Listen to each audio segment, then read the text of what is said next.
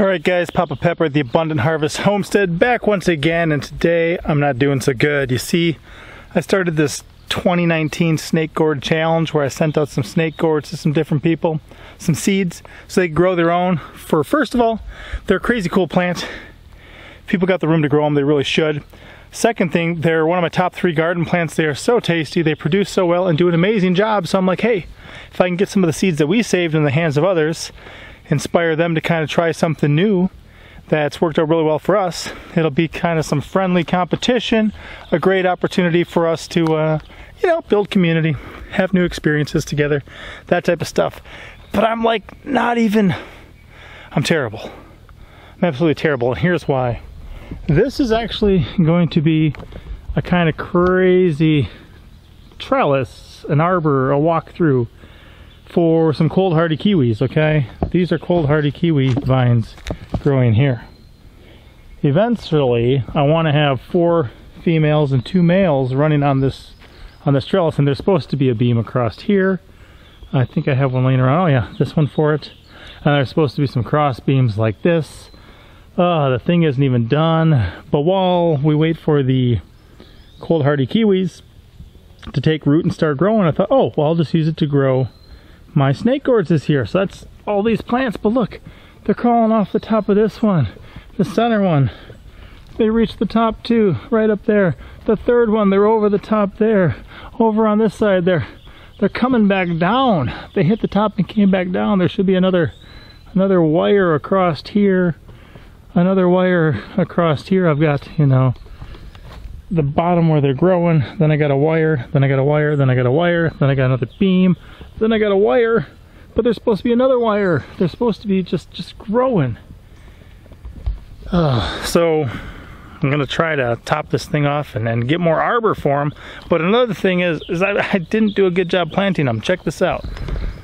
Last year I grew them here on this wonderful gourd tunnel is what it was last year. This year I'm growing my Chinese red noodle beans here. That's totally cool. Chinese red noodle beans. I did see a little lizard up here earlier.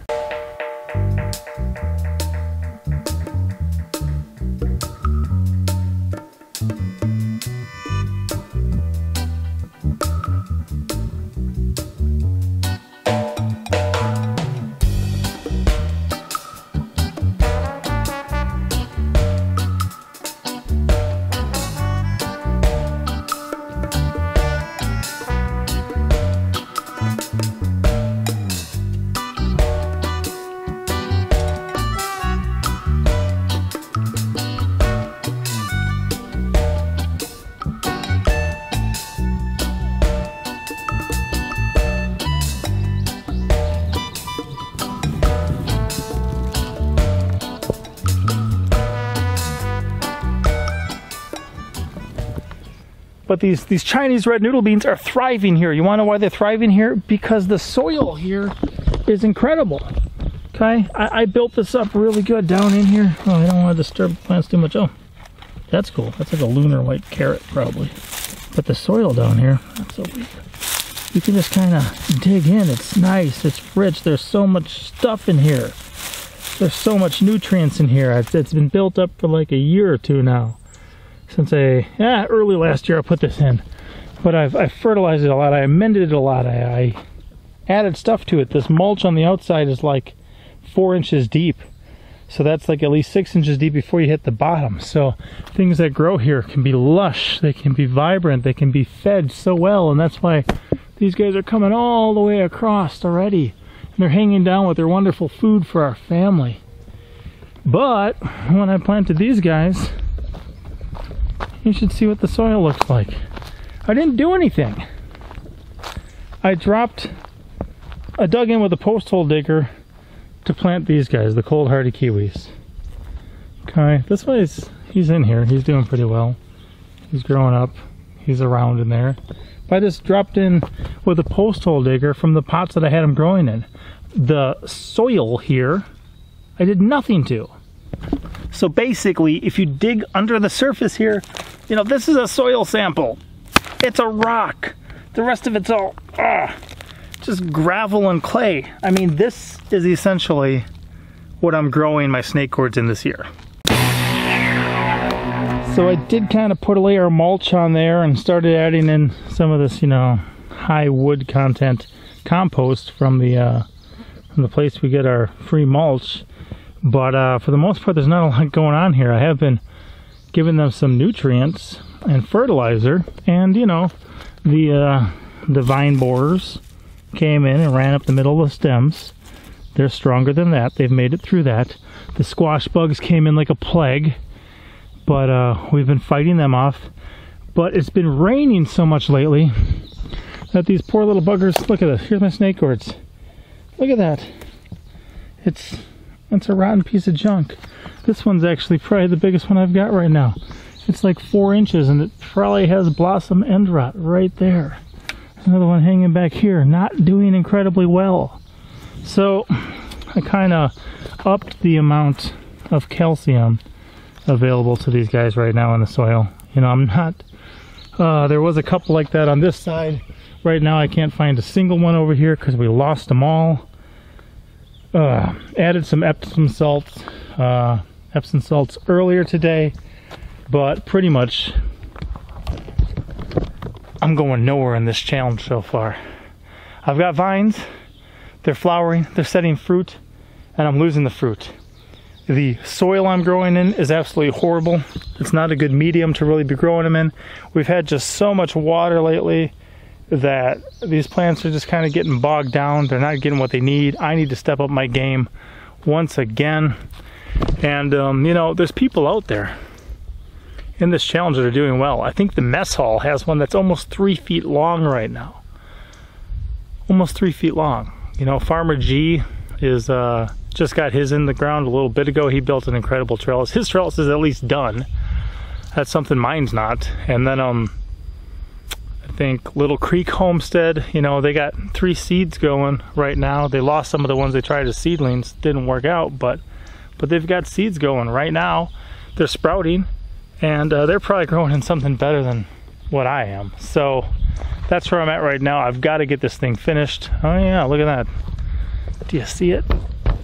Evil little squash bug there. That's how we take care of that. Oh, and they're mating.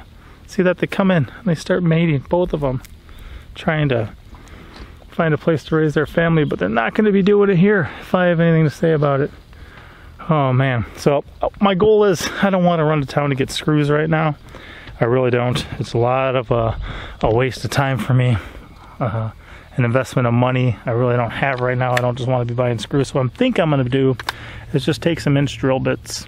I'm going to put a hole in the top of each of these, and I'm going to put a hole through this thing, and then I'm just going to get some sort of stick, some sort of branch that's the same diameter, and I'm just going to use those as like an old school wooden nail. So we've got some different things around here. Definitely got branches I can use. That's what I'm going to work on right now, but I don't see me doing well. And my other 2 garden plants, like even earlier today, I harvested an incredible amount of Malabar spinach, an incredible load of the Chinese red noodle beans, enjoying them. If I had these snake gourds going right now, we'd be eating so much better, but I don't have them going, so I got to get them going. Got to get them going.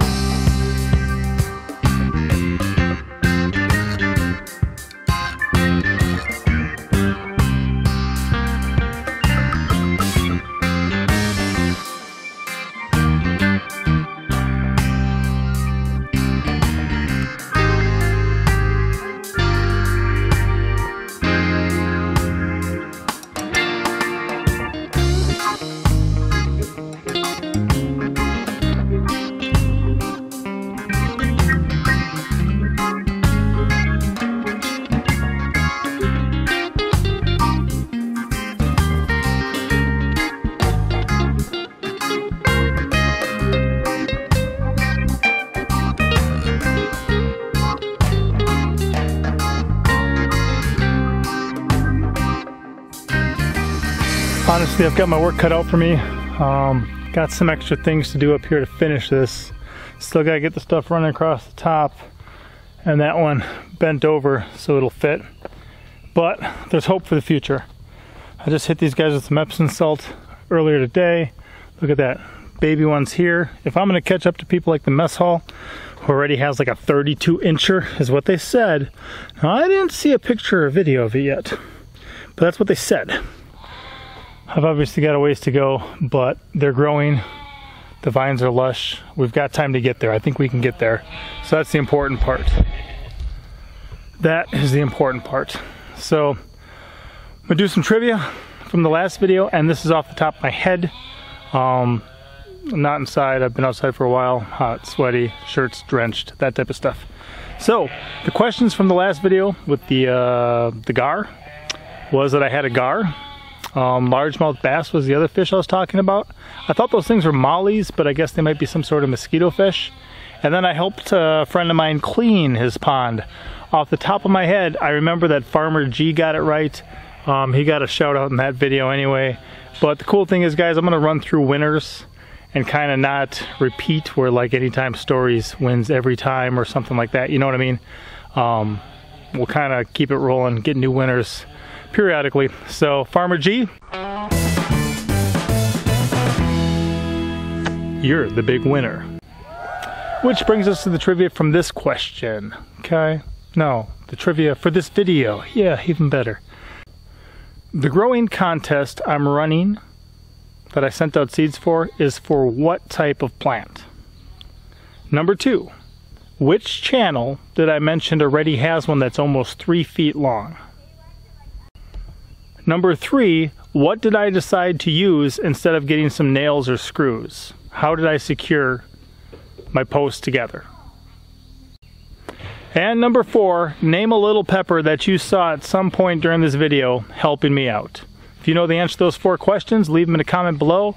I'll pick one person who gets them all right to give a shout out to in an upcoming video. Right now, daylight is fading, dinner is ready. I've still got a little bit of work to do, so I'm gonna say, Papa out.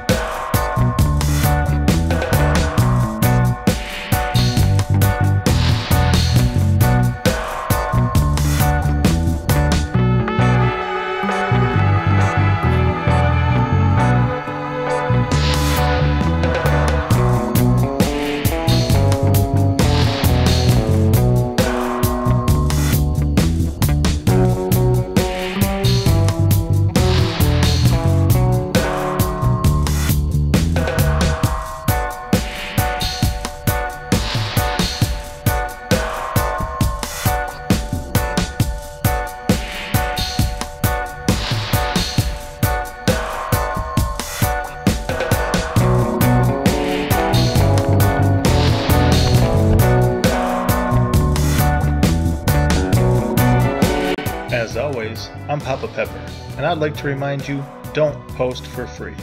If you'd like to be part of a revolution in social media, an economic power to the people where users can actually blog for cryptocurrency, then I'd recommend that you check out steemit.com and join the revolution. Papa out.